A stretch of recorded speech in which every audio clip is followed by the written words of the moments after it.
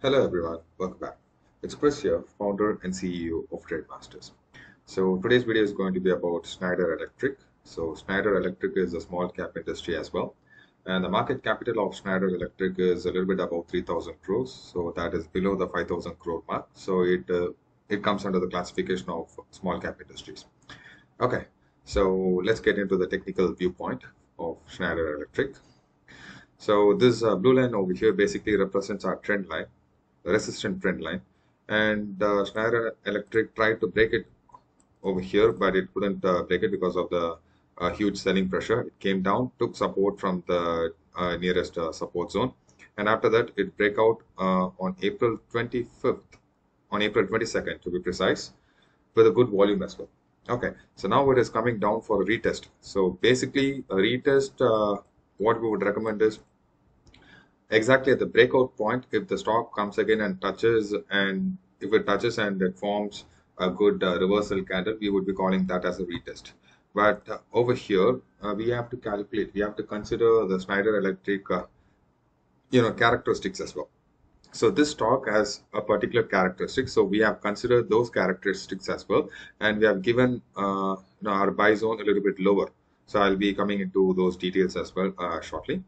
Okay, so your breakout happened almost around 133 levels. So 133 was your breakout zone, and right now it is coming down for a retest. So 133 is going to be a good buy zone for Schneider Electric.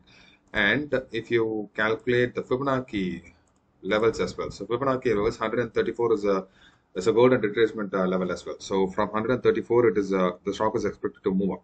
So what I would recommend in this script is just take 50% or 20 to 30% of the stock in somewhere around 130 to 134. So just buy some quantity in 130 to 134, and the remaining 50% or 70% you can buy it in dips till 125. The reason why our buy zone, our retesting buy zone is a little bit low is because this script has a particular characteristic. So to look at that, we need to move on to the previous breakout. So this is once again a resistance trend line, and our previous breakout got happened over here. Okay, so basically retest is supposed to happen over here, 117 levels. So it has to come down and touch the trend line breakout retest area. So 117 was supposed to be the retest area, but the stock broke this support zone and came down. So where exactly it took retest? The previous support. So this will be acting as a previous support. Okay, it took support over here, and from there it went up. Okay, so now coming to the current market scenario. So we have a breakout over here, and technically the stock is supposed to retest over here. Okay, and we have a good 70 to 80% chance that the stock might touch this blue line and it will start reversing. There is absolutely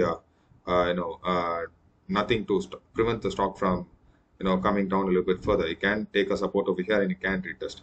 But the characteristics of the stock also says that 20 to 30% of the times it will break this retester zone, that is a trend line support zone, and it will come down and it will take support at the earlier support level. So this is where we have our earlier support level. So that is why our buying in dips is a little bit lower till 125. Okay, so the current market price of the script is 137 rupees per share. So what I recommend in this script is if it comes down to 134, 133, just buy 20 to 30% of the shares, and the remaining 60 or 70% you can buy it in dips till 125. So your best buying zone is going to be 125. Okay, and the stop loss is going to be 110. So that is that is 15 point stop loss, and the target one is going to be 145. And your target 2 is going to be 160, and your target 3 is going to be 180. Okay, so target 3 is the maximum. 180 is the target 3, and it is the maximum levels that we'll be booking profit at. Okay, so coming to the time frame, the maximum time frame, how much days it can take to reach 180 levels. So what we are expecting is Schneider Electric can reach 180 anywhere between 4 months to 6 months. So 6 months is the maximum holding period for Schneider Electric to reach a target of 180. And when 180 is and when 180 is done, you will be having an approximate profit of 45% and above. Okay, so when you're buying it at 125 and your 180 levels is done, you'll be having an approximate profit of 45% and above. It can go beyond this 180. There is nothing stopping this stock to reverse at 180. It can go beyond that as well. But as of now, technically, we have freezed 180 as a target 3, as a final target for a short-term investment. Okay, so when you look at the weekly time chart as well, so this 180 basically is our previous high over here. And we have one more high over here, that 220. Schneider Electric has all the possibilities to reach 220 as well, but you're not going to hold for that long. So 180 can reach anywhere between 4 months to 6 months. So as a short-term investment, you'll be booking profit at 180 and be happy with it. Okay, so to summarize everything, your current market price is at 137 rupees per share. You'll be buying it in dips till 125, and your stop loss is going to be 110. That is a 15-point stop loss. And target 1 is going to be 145. Your target 2 is going to be 160, and your target 3 is going to be 180. And the maximum holding period is going to be 6 months. That is the maximum holding period. And your profit potential is going to be 45% and above. So this is a short-term investment as well. Okay. So I hope this video was useful. If you give a thumbs up if you find my analysis interesting, and do share our videos and our channel with your friends and family members so that they can also subscribe and they can also get benefit from our predictions.